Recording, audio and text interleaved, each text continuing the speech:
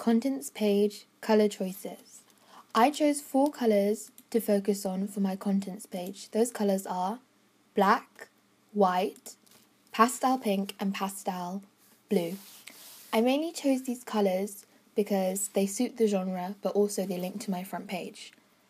The colour pink was not used on my front page, but I would like to draw this from the album cover, which I will feature in the review section of my contents page. The pastel blue, or other blue shades, was chosen because of the denim worn by the models in the photos on the contents page, but also because of the blue used on the front page, so the contents page and front page link. I also decided to use white and black. These are minimalistic colours, but also I used them on the front cover. As a whole, I like using these colours because they mostly all link to indie. Pastel pink and blue, or pastel blue, is commonly linked to fashion that is worn in indie and can be seen in a lot of indie album covers. The white and black is minimalistic and is monochromatic.